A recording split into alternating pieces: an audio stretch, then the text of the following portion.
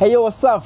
My name is Kevin Kilonzi, aka Kev the Rev, here with another episode of Come On Man Moment for this week.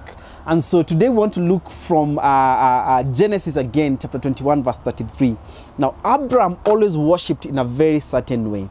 Whenever we see Abraham worshiping in scripture, the Bible says that he built an altar, and there Abraham called on the name of the Lord.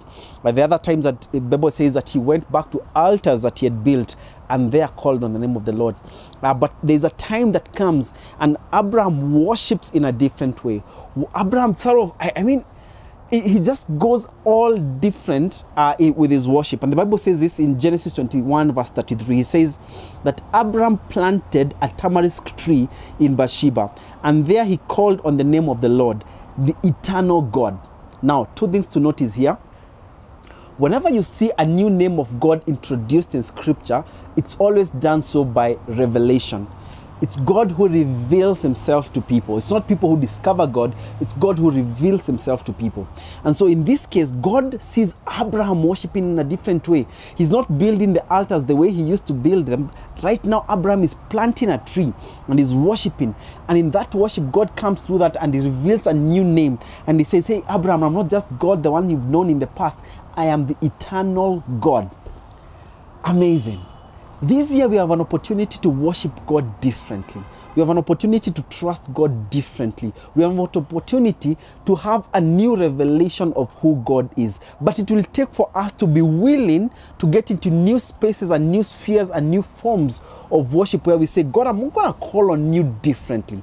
Maybe I used to only go to church, but this time I'm willing to do something extra to that so that I can get a fresh revelation of who you are. Abraham plants a tree. There was nothing wrong with the altars that he used to build. There was nothing wrong with what he used to do before.